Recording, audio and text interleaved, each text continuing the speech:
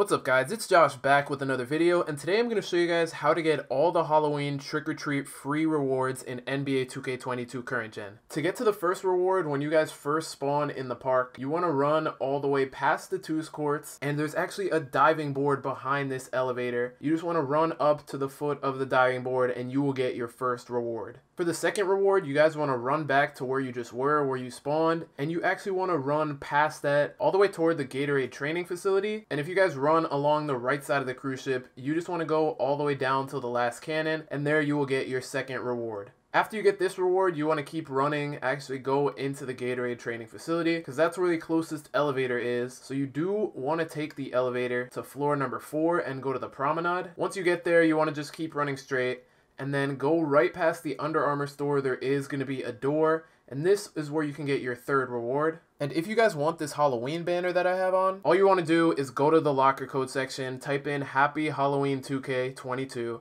and then you'll get the free Halloween banner. Then for your fourth reward, you want to keep running in the same direction. You actually don't want to take the elevator, but you want to go straight into the lobby. Once you get into the lobby, you'll spawn right by the wreck, and the other reward is right here at the pond across from the wreck, so there you will get your fourth reward. For the fifth reward, you just want to keep running in this same direction.